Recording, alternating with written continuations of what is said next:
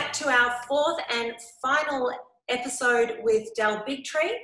Del, I think one of I don't know if it's the biggest issues that's coming out of this, but one of the huge issues that we're noticing, apart from all the medical questions, censorship, freedom of speech, all of that is being taken away. Now, we've got the frontline doctors who were shut down because I think they had over 4 million views of their press conference out the front of the Supreme Court when they did the original press conference within 12 hours. I mean, that viewership is huge. They obviously— There's more than that. 17 million. Oh, 17 million views. Yes, 17 million views. So in hours, yeah. And Twitter was the last one, I believe, to shut the video down, but YouTube, Facebook, everybody jumped on that really quickly. Your show, The High Wire, which had a good viewership happening on YouTube, but I believe viewership started to swell sort of during this pandemic. You've been shut down on YouTube. I know that when we did the episode about hydroxychloroquine, which was straight after the doctors had made their speech, I was shadow banned on all of my social media. My reach was essentially zero for at least 2 weeks. I mean, this is something we've never seen before. I have never seen anything like it. I think the week, and that specifically, that event, the Frontline Doctors Summit in front of the Supreme Court, in my mind, is the greatest act of censorship I've seen, certainly in my lifetime. It is historic in this country. It may have been one of the most successful videos at 17 million views in just a few hours before it got shut down. I mean, we could be depressed about these things. It is clearly happening. And I've been in the middle of this now for several years. What puts me in this discussion is my film Vaxxed, From Cover Up to Catastrophe, which follows the true story and confessions by a CDC whistleblower named Dr. William Thompson that provided 10,000 documents to back up his point that they had committed scientific fraud on the MMR safety studies, that they know it causes autism, and they hid it from the people. Well, Vaxxed was, I think, arguably the most censored film in history, certainly the most censored film in my lifetime. We got kicked out of Tribeca Film Festival, one of the leading festivals, because the pharmaceutical sponsors didn't want us there. There were bomb threats at theaters that tried to stop us from playing it. Australia, it was complete mayhem in every theater we wanted to play it. My co-producer, Polly Tommy, went to Australia, was kicked out of the country, and had her visa frozen so that she couldn't enter, I believe it was any Commonwealth country, all over a documentary that simply let parents tell their story and scientists that corroborate that story, along with a confession by one of the world's leading epidemiologists. So censorship around this issue is real. Here in America, then Adam Schiff reached out to all of the social media companies. Adam Schiff, being a Democratic, I believe it's a congressman, might be a senator, I think it's a congressman. Anyway, he reached out and said you need to take down any Facebook pages or Instagram pages, YouTube pages that question the safety of vaccines. He also wrote to Jeff Bezos, the head of Amazon, and said you need to take down any films that are on your platform that question vaccines. And the very next day, Vaxxed was taken off of that platform. This is Nazi-style book burning. This is the same equivalent. When you remove things from the internet bookstores, when you remove things and the ability to free speech from the highway, our information highway, which is these social media platforms, you might as well be piling up the books in the middle of the road and saying, these books are too dangerous for you to read. They're too dangerous for you to look at. We need to burn them. We have a First Amendment right here in the United States of America that I don't believe you have in Australia. Our First Amendment right allows for free speech. I argue with my own family on this issue because, you know, they're very strongly supporting Adam Schiff and the Democratic Party. They appreciate the work that I'm doing. But, you know, I said to them, the First Amendment, I am being censored. My show was taken off of YouTube. My movie was taken down from Amazon, breaking the contract we had to be free to all Amazon Prime members till the end of time. That is real censorship. That is the destruction of the First Amendment. And even my father said, I have to admit, and they were, you know, marched in the 60s, hippies in the 60s. Those are my parents, very dynamic individuals. But they said, we've been enduring white supremacy our entire lives simply because we believe that's still a right to free speech. And as disgusting as it may be, We have to hold on to that right. Well, now that right is under assault here in America. You now have many politicians like Nancy Pelosi saying that we should not have the right to say whatever we want. There are certain videos that simply maybe portray her in a bad light that she tried to have taken off of YouTube.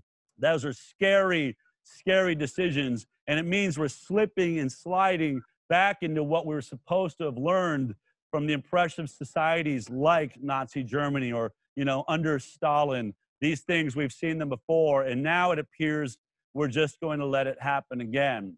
I hope I'm wrong, but there's a lot of people that are very complacent on this issue.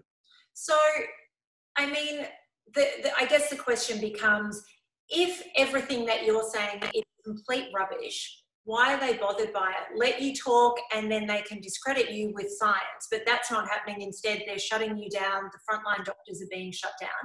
Now, when I Google you and Wikipedia comes up, you're just an anti-vaxxer. They don't give you a whole lot of credit for anything. And I was watching your show from last week, and you talked about how your Wikipedia page is actually locked. So you can't update the information, you can't change it.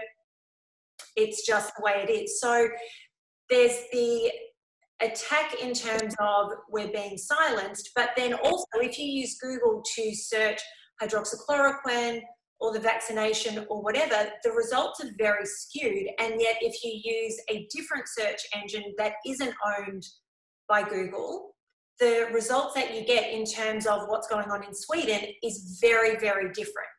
So, I mean, when did the attacks on you start, and is there genuinely no way for you to change what's on Wikipedia? Is it correct? Is it incorrect?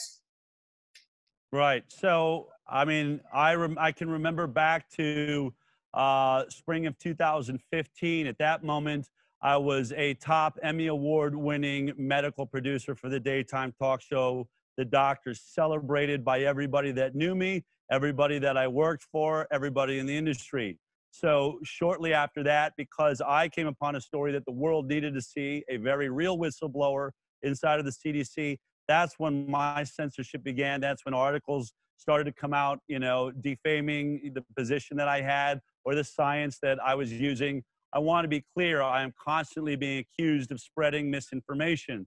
However, my nonprofit, the Informed Consent Action Network, has a legal team that digs for the information, and when it is blocked from us, we sue. We have won now 4 lawsuits against government health agencies, the National Institute of Health, FDA, the CDC, and Health and Human Services. We're winning those lawsuits because we're telling the truth. And I say to anyone, if you think I'm spreading misinformation, then you should try winning lawsuits against the United States government agencies using misinformation. That's not possible. What the misinformation is that's being aimed at me and lowered against me. I have no problem that people disagree with me. I have no problem that they state their opinion. That's fine. It's a free world. I'm open for any debate. You're allowed to make any statements about me, but I should be allowed to defend myself and make my statements freely also. I should also be allowed to go to my Wikipedia page and say it's not true that I'm an anti-vaxxer. In fact, I have covered issues on this show that had me attacked by anti-vaxxers because it looked as though I was supporting a vaccine. In particular, I had a great scientist that's using a BCG vaccine to cure type 1 diabetes. I am fascinated by that science. I go where the science leads. There are anti-vaxxers that attack me because I did that story. I am not adhering to anything. I am not anti-anything. If I was, then I wouldn't believe in science, because the truth about science is the science is never settled. And one of the few places in the world we hear the statements, the science is settled, is around vaccines. That's preposterous, and it defies what we know about science. But you will see, as you say, anti-vaxxer Del Bigtree on my Wikipedia page. I am pro-science. And all I do is bring in peer-reviewed science. I don't cover a story or stand behind it unless I have multiple sources, which is how I was taught to do it for CBS. So the real lying is these fact checkers. The real lying is these supposedly open source platforms like Wikipedia that aren't open source for me. They're controlled, edited, and then locked so that people get a story about me. It doesn't matter. I still have millions of people now tuning into the High Wire and growing every single Thursday. Anyone that wants to see it, go to thehighwire.com. I think if you've listened to this interview, you can tell that I make a lot of sense. I'm doing my research, and I speak very freely about the things that I want to talk about.